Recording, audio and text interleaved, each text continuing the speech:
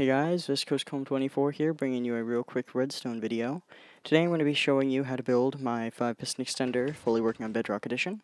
As you can see, it all extends and it all retracts, and it does this all quite quickly. It has a volume of 88 blocks, so it's 8 wide, 11 tall, and 1 deep.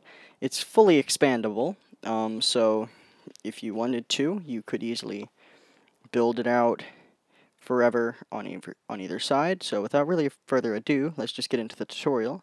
So really what you're going to want to do is build up at least 2 blocks from the ground, and then build up a stack of 5 pistons like so. Now you're going to want to break out these temporary blocks that you probably would have placed, and this is going to be the extender. Now right there are going to be the pistons that push up. So right here you're going to want to build on the side a quick torch tower around about that tall. It should look like a little teeny 3 right there. Now you go over here, torch, torch, torch, and torch. And that right there is just about it for your torch tower. You're going to go down here, 2 blocks below the bottom of the torch tower, and place a block. Then you're going to want to get out your lever. Place it right there. It can be on this side, or this side of the block. But really that's just going to be where your input is. Put a torch on top of that block. You should see the 3 pistons here extend like so, then a torch right there. Now you can flick your lever just to turn everything off while you work. Now go over here, place a normal piston facing up, torch on the side of it, then place 4 blocks here like so, and now you can place sticky piston facing out like that with a redstone block on its face. Now you can either place obsidian in the place of this block, this block, this block, that block, or that block. For the sake of this, I'm just going to put it there.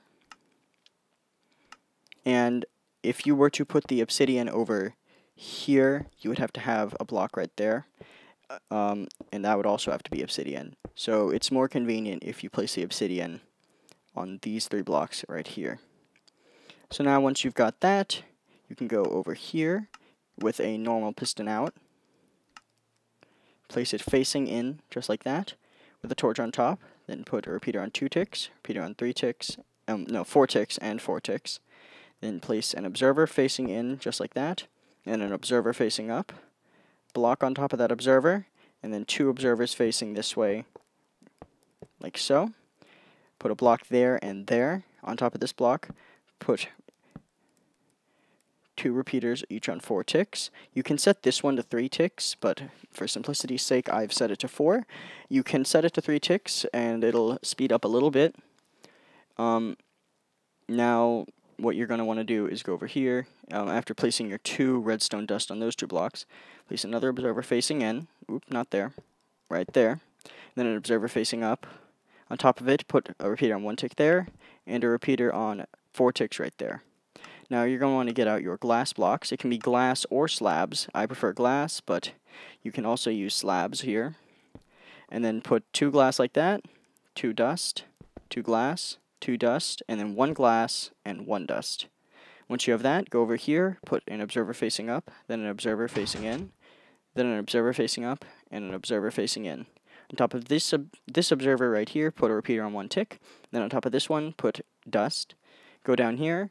On this one, put a repeater on 2 ticks, facing in like that, and then another repeater on 1 tick, just like so.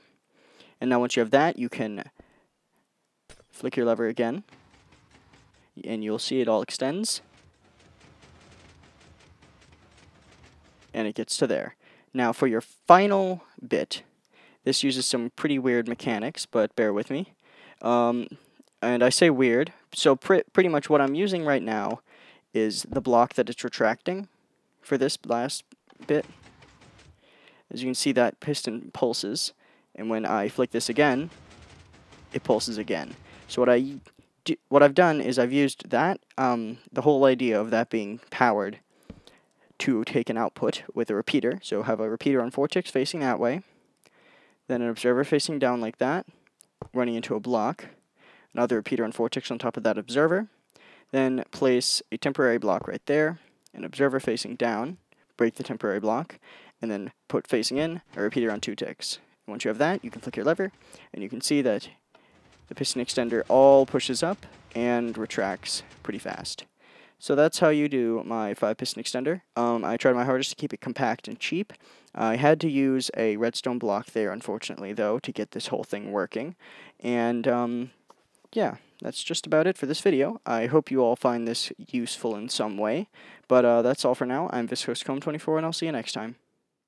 Hey, Kappa. Fuck.